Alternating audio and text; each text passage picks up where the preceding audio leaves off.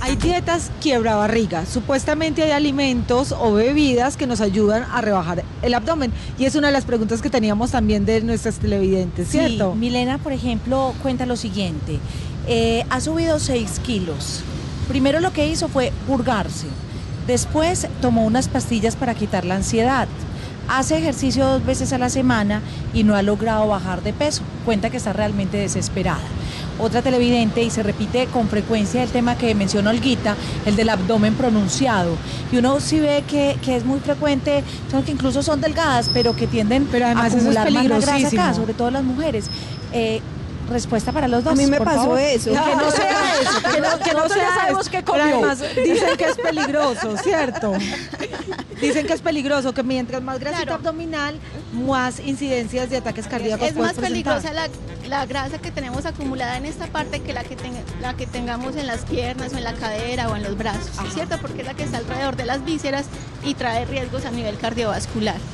Bueno, con la primera pregunta, hay que mirar qué otros aspectos están influyendo. Primero, hacer 2 veces ejercicio a la semana no es nada. Muy poquito. 3 es para mantenimiento. Si yo quiero bajar de peso, lo debo hacer por lo menos 5 veces a la semana, ¿sí? Segundo, purgarse o hacer dietas detoxificadoras no ayuda para nada a bajar de peso, ¿sí? Y no hay dietas milagrosas.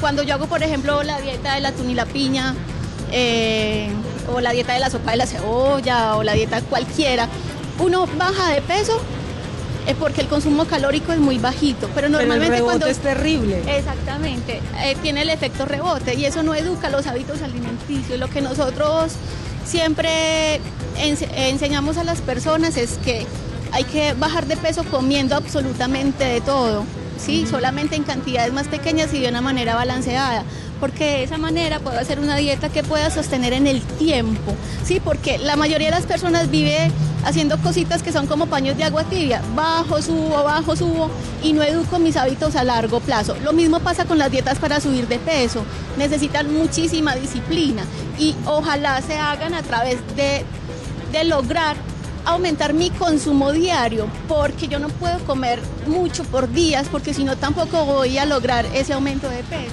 Doctora, mencionó algo importante y es el fiel acompañante de la dieta, el ejercicio. Uno ve también, yo no sé si les pasaba, pero eso que la mamá me decía, ya, voy a empezar a hacer ejercicio esa semana. Todos los lunes. Y se iba con la mejor amiga. Y entonces iban contando el chisme, traían la florecita que se habían encontrado en la calle, la ponían en el florero. Terminaban comiendo empanadas. Terminaban comiendo empanadas deliciosas y ya llegaban a la casa dizque después de haber hecho mucho ejercicio.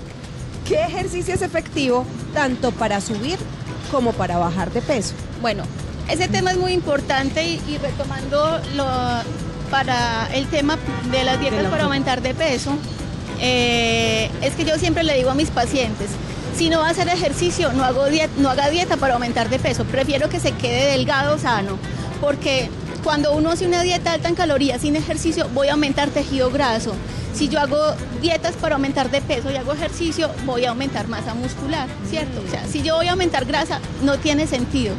Así la delgadez también tenga un riesgo para la salud. Claro, porque hay flacas gordas. Ajá. O sea, flacas que por dentro Flacas están no saludables. Con colesterol alto, Ajá. triglicéridos Exactamente. elevados.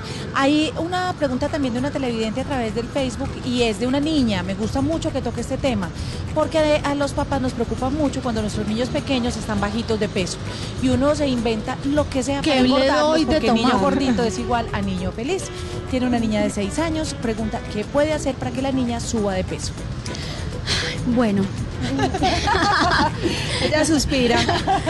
con los niños es muy complicado porque nosotros somos los que nos encargamos de que, pues los papás, sin querer queriendo, nos encargamos de crear ese problema, porque es un problema que se crea desde muy pequeño, ¿cierto?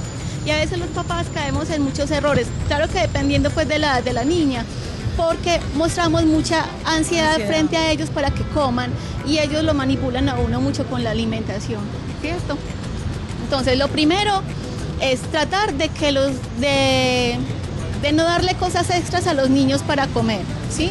porque muchos dicen, ay, qué pecado, no quiso comer, démosles el yogurcito. Este suplementico que sabía vainilla, fresa, chocolate. Exactamente, entonces no le crean buenos hábitos alimenticios. Dejar que aguante hambre, o sea, no nos debe dar miedo dejar que ellos aguanten hambre, porque así llegan a la comida principal y comen lo que hay y lo que se debe comer. Pero igual, si la persona pues quiere saber alguna clave para aumentar de peso, a mí me preocupa el tema de los suplementos, ¿cierto? Porque a lo primero que uno recurre es a un suplemento. Hay muchas marcas en el mercado de suplementos para que los niños o los adultos... entendemos como suplementos las malteadas, o los que abren el apetito, todo ese tipo de esos cosas. polvitos que se le echan a la leche muchas veces que le da... Exacto. Yo defiendo mucho la alimentación natural. Sí. Entonces la idea es aumentar el consumo calórico en los niños a través de los mismos alimentos. Ejemplo, si voy a darle una sopita, agreguémosle una cucharada de crema de leche, por ejemplo. Si les voy a hacer un jugo, enriquezcámoslo con una cucharada de avena, con leche en polvo, o les licúo unas galletitas wafer. Inclusive hay batidos que les gustan mucho a los niños que son con como leche si fueran malteadas. Y exactamente, o licúo unas galletas Oreo en un vaso de leche y les agrego un poquitico de leche condensada o de crema de leche líquida. Eso ahí es hipercalórico mucho. Uno ha escuchado mucho a las personas que querían ganar de pronto un poquito de peso, que dicen, es que yo me tomé tal cosa y véame, después de eso no volví a adelgazar, ya lo que pasa es que me engordé. Es cierto que muchos de esos productos pueden abrir tanto el apetito que termines ganando peso que luego no vuelvas a perder. No, eso no es cierto, pues o sea, no hay ningún producto así que le abra mucho el apetito. Sí hay productos que de pronto sí sean muy altos en calorías y que en su momento te ayuden a aumentar de peso, pero no porque sea un efecto sostenido en el tiempo. ¿Cierto? Con los niños yo quería preguntarle una cosa especial, doctora, y es que con el comentario de nuestra televidente, muchas veces es que las ven flaquitas, pero no que estén por debajo del peso o la talla para su edad. Entonces, que vayan a crecimiento y desarrollo. Sí. Y segundo, la pregunta para usted es que muchos dicen, démele vitaminitas a ver si engorda. Las vitaminas Pero engordan. venga, yo No. le sugiero que como ahorita hay segunda parte, podamos ahondar en el tema de las vitaminas. Perfecto. Para niños, pero también para grandes, las pastillas para adelgazar, los riesgos que se corren. Los Hoy en día el batidos. INVIMA tiene investigación a más de 100 y pico de medicamentos, suplementos o productos que ofrecen resultados milagrosos con el peso. Tocamos el tema con la doctora Ángela en unos minutos más porque ella se queda con nosotros aquí en Las Tres Gracias, ¿de acuerdo?